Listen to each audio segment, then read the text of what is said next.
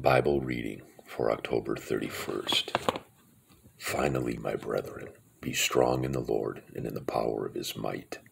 Put on the whole armor of God, that ye may be able to stand against the wiles of the devil.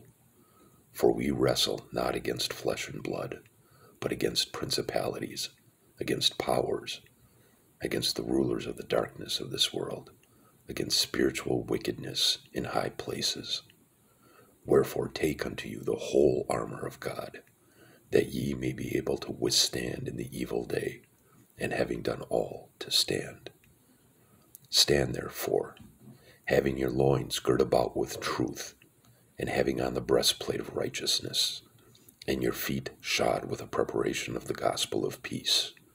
Above all, taking the shield of faith, wherewith ye shall be able to quench all the fiery darts of the wicked, and take the helmet of salvation and the sword of the Spirit, which is the word of God, praying always with all prayer and supplication in the Spirit, and watching thereunto with all perseverance and supplication for all saints.